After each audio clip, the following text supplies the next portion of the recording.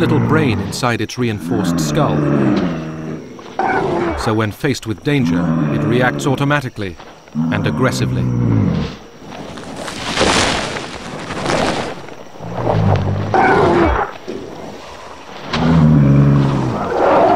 Normally, Tyrannosaurus would retreat, but she will not abandon her young.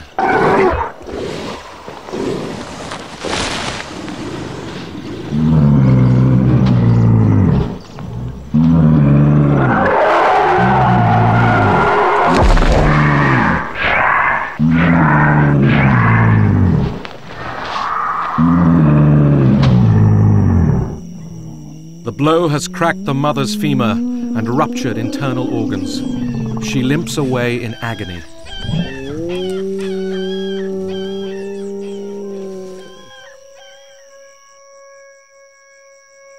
That night, the usual evening chorus is joined by the whimper of a dying giant.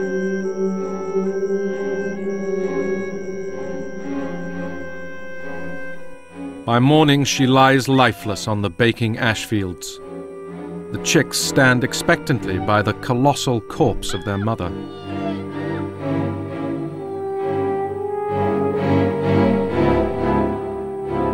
Hours pass, and still they wait.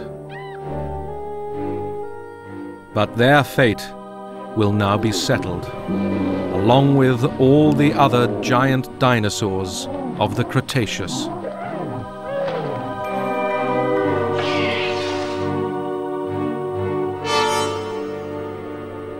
3,000 kilometers to the south, the massive comet crashes into Earth.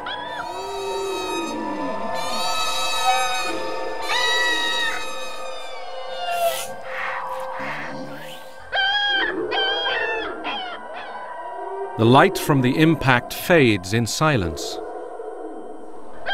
Then the shock waves arrive.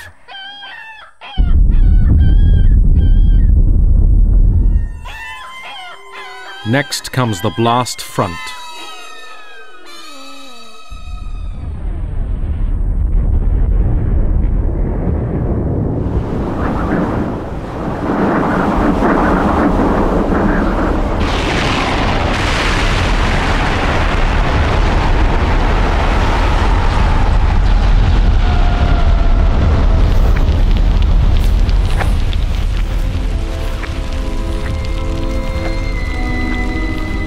Finally, a rain of molten rock starts to fall out of the darkening sky.